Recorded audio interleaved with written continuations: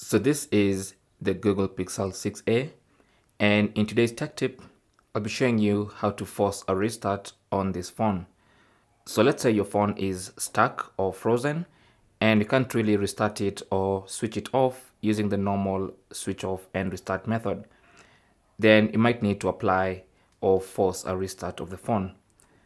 So to force a restart, go ahead and press the side button plus volume up, and you want to press and hold these two buttons until the phone actually restarts. It might take a while, so don't give up and make sure you don't release any of the buttons.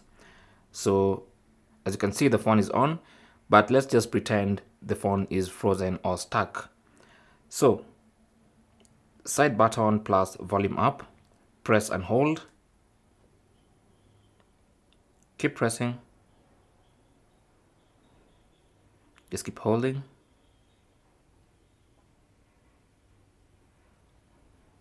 keep holding,